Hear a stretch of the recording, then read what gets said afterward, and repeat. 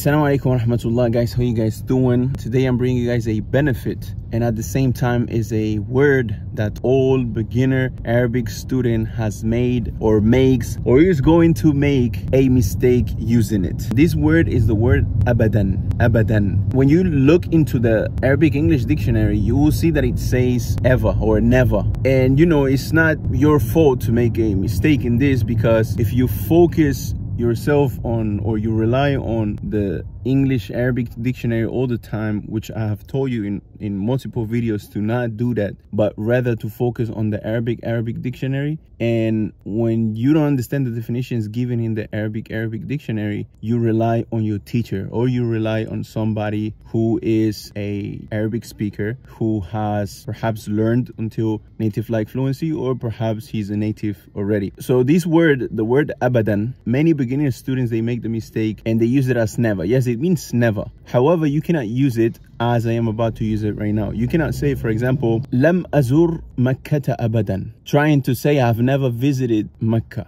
You cannot use it like that. Rather, you should use it in the future. So abadan is for the future. So you say, for example, ana lan akfura billahi abadan inshallah. I will never disbelieve in Allah. And I mean the future. I'm referring to the future. As for the past, the way how you refer to the past, when you want to say that you have never done something in the past, you use the word qattu. So you say ma zurtu Makkah qattu, and that means never, but in the past. So qattu is for the past, abadan is for the future. So that's the mistake that many beginner students make. And again, I want to emphasize on this, that when you focus so much on and rely so much on the Arabic English dictionary, you will make a lot of mistakes like this, where you just use what you have read exactly in the dictionary. And it's very important that you learn through context, and that you learn through text already written and with a guide, somebody that guides you through that text. So like I always tell you guys, and like I always suggest you, if you guys want to take this on a more serious level and actually learn the Arabic language to a native speaker level, go ahead and click the link